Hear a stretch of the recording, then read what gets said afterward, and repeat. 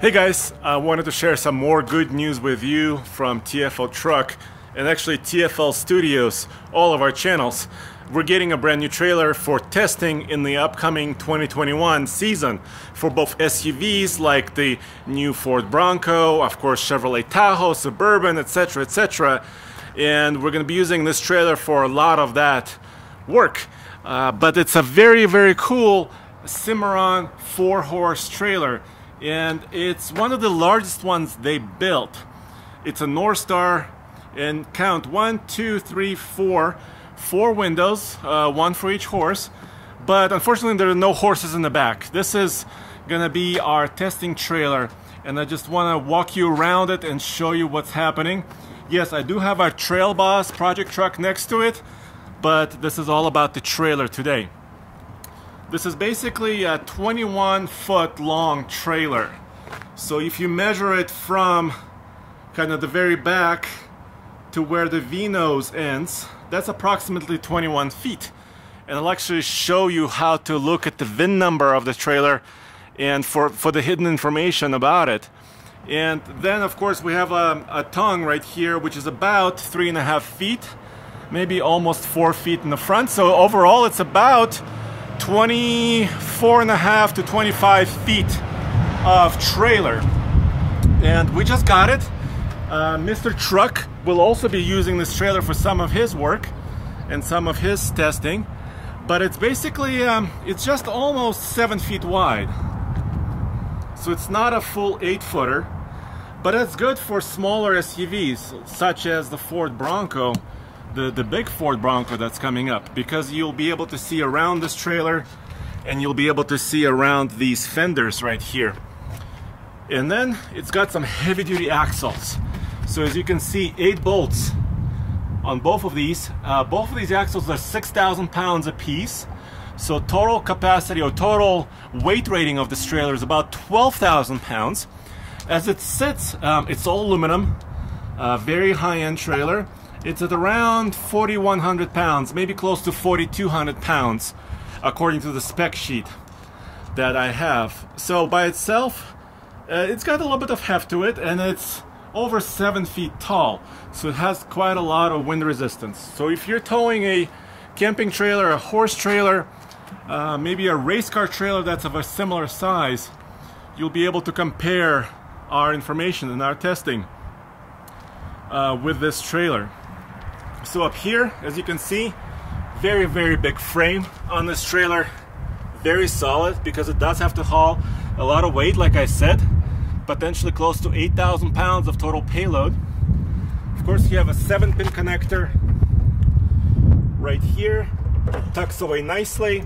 You have this zip line for the breakaway cable, which is actually really useful because it's not a steel cable that just hangs down all the way. You can put it away nicely and not have it be in your way. 2 5/16 coupler, heavy-duty coupler, and in order to be safe with some heavy weights, we will be installing a weight distribution hitch on this, and I'll show that to you at another time. Of course, we have a chains with hooks, so everything is nice and neat, and of course this manual jack up here as well. So let me show you how some of these doors open on this side really quick, and you guys can see that, and then I'll kind of tell you a little bit more about it. So let's see how that works.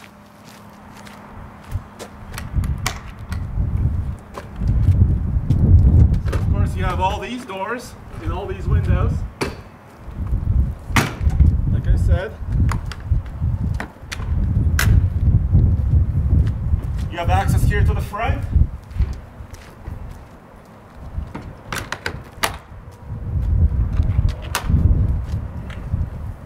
You have access here.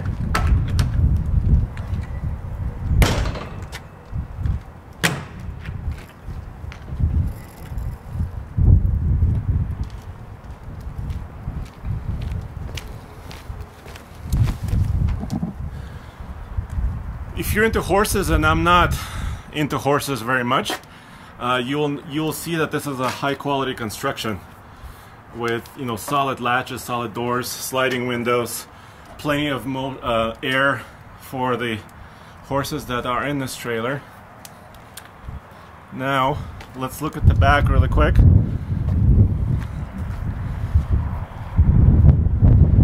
You go this way.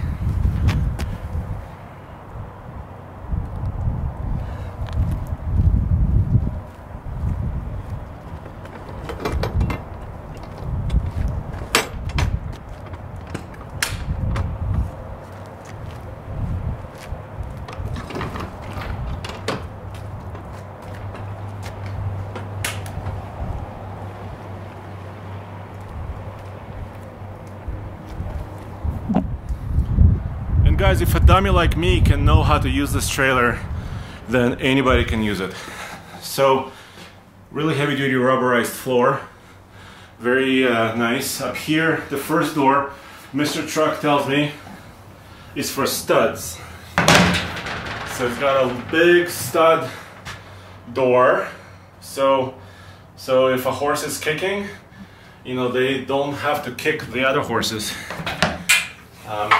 And then of course there's other separations right here, as you can see. So you can actually separate all of your horses in the back. You have vents on top, plenty of air. Right now they're closed. And LED lights throughout. So when you're drawing some power from the truck, when you're plugged in, you can run all of your lights, of course. And sliding windows here on the passenger side as well. And these are the latches. These are the latches that are for these stall doors for the horses. And of course there's also a way to secure them with a couple of latches on this side.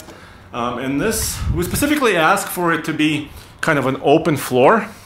This is, like I said, just under 7 feet wide and about 13 feet up to this corner, maybe a little bit more.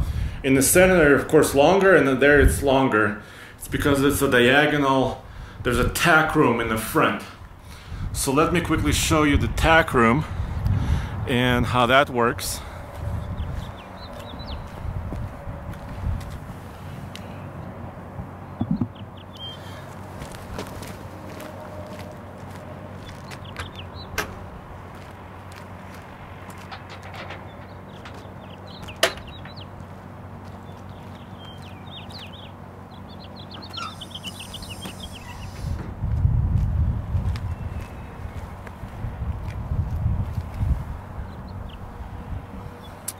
So here's the front tack room. It has this saddle rack. 1, 2, 3, 4. Obviously it's all comes together. There's some blanket racks and hooks on this side and side. Everything is carpeted. Everything is pretty high quality. There's a spare tire, which is the same size as the tires that are on the trailer, so it's very easy. And you can kind of see the aluminum construction.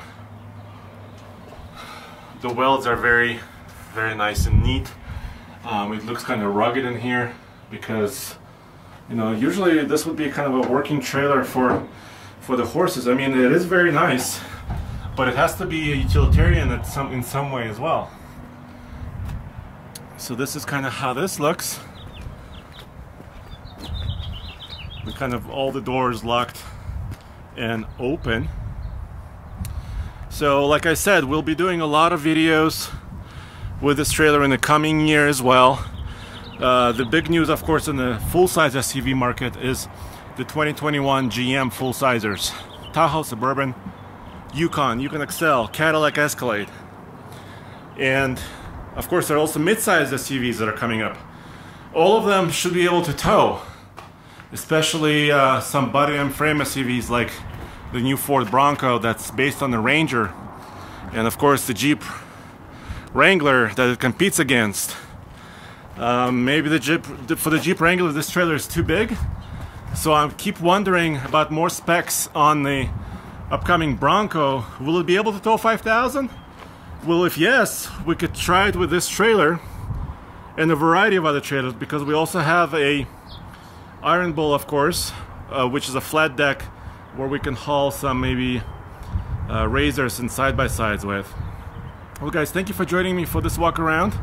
And as the last thing, I promised you to see kind of a VIN decoding. So if you see right here, it says B on the VIN number. That's bumper pole, conventional. And then 21 is the next number. And that next number is the approximate length.